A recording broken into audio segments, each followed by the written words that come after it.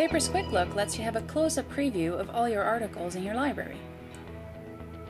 To use Quicklook, use your spacebar or Command Y, and your article will open in a preview window.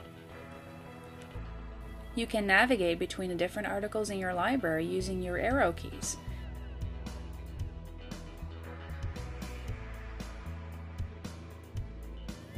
You can take an even closer quick look by using the plus and minus keys to zoom in and out.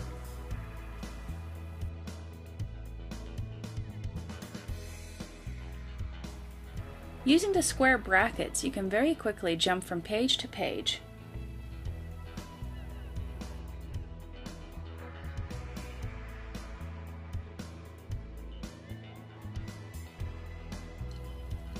And by holding down the Command key, you can select text within the Quicklook itself.